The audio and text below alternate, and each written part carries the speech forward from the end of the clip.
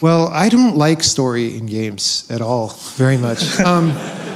And this makes me different from a lot of people. I'm sure it's the same here, but in the US, so many people at conferences are like, stories in games are amazing. They're, you know, companies say, we're going to find new ways to tell stories with technology. And I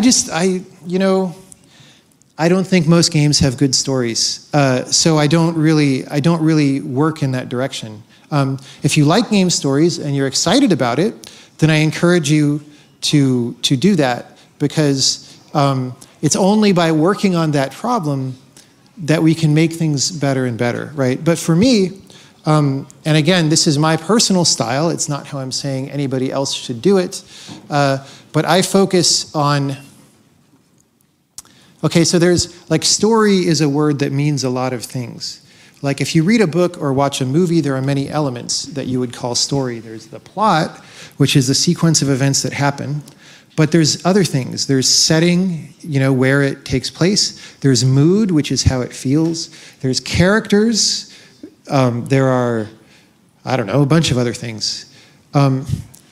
Really, the part that games are not that good at is plot, because games are interactive. And when something is interactive, you don't know what's going to happen. And when there's a good plot, you do know what is going to happen. So I think maybe we should research using those other elements of story as effectively as we can.